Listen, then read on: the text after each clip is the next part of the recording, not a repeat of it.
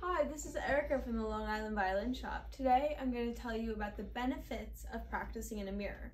When you practice into a front-facing mirror and you're able to see your reflection, you're able to view what your technique looks like, and I'm going to give you some tips on what to look out for. Now, one thing I really like to use when I'm looking in the mirror is I like to make sure my instrument's in the right spot.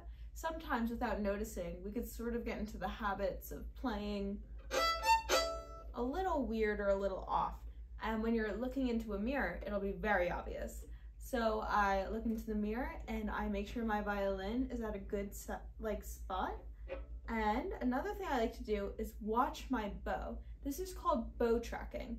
And you want to make sure your bow is in the contact point, like the same part of the string as you pull it. You don't want it going this way.